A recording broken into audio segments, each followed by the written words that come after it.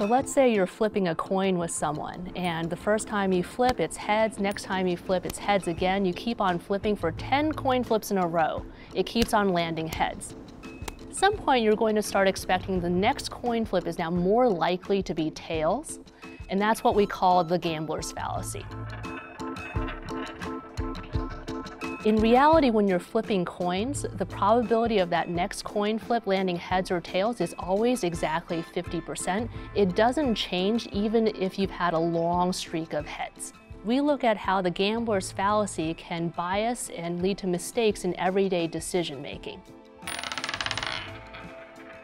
For example, we show in the setting of loan officers who are screening loan files that they are more likely to reject the current loan file that they're looking at if they just granted a loan to the previous applicant.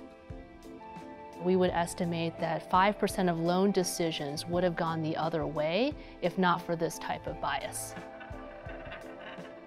Most of the previous research on the gambler's fallacy has focused on bringing people into a laboratory setting and studying their behavior within that experimental setting. Our paper instead looks at real data on people making decisions as part of their everyday jobs. So we're looking at sequences of real asylum decisions made on refugee applicants. Now, refugees, once they're in the U.S., can petition for asylum to stay in the U.S. so that they're not deported and threatened with persecution back in their home countries.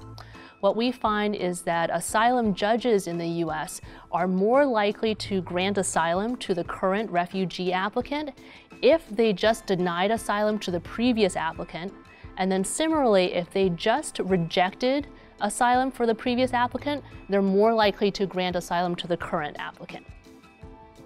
This is a serious problem because we want to grant asylum to the most deserving of applicants because each refugee applicant's life is at stake with this type of decision.